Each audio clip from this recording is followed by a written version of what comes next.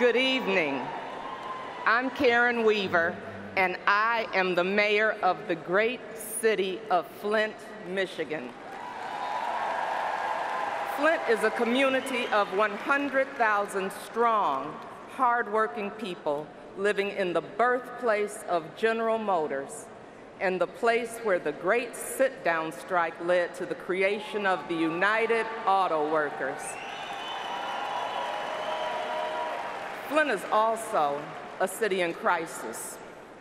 5 years ago, our Republican state government used a Michigan law to take over control of the city.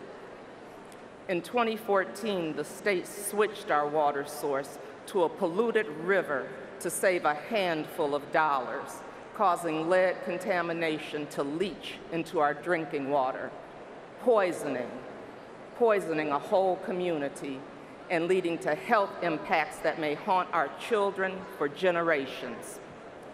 The problems in Flint are not over. The water is still not safe to drink or cook with from the tap. Our infrastructure is broken, leaking, and rusting away. Our local economy struggles to rebound, and there are many more Flints across the country where environmental issues are hurting our kids and families.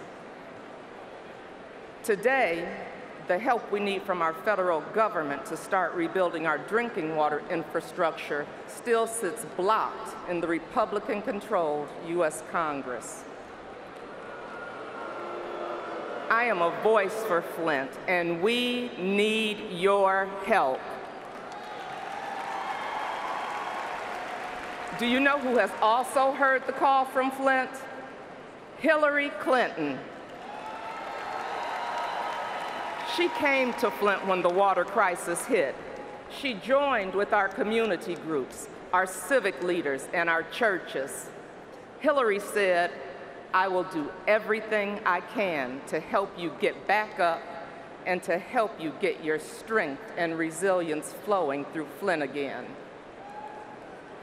With direct help from Hillary Clinton's team, the Flint Waterworks program is now putting the young adults of Flint into new jobs and rebuilding their own community. Hillary's wonderful daughter, Chelsea, even came to Flint to bring people together to start this work and to create new opportunities for our families.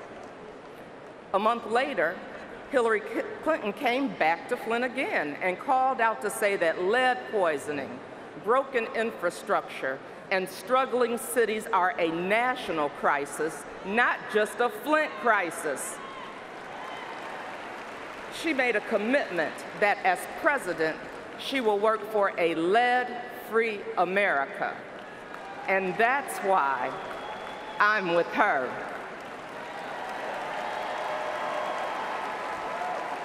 So join with Flint to get behind Hillary Clinton, to raise our voices for Hillary Clinton, and to make her the next president of the United States.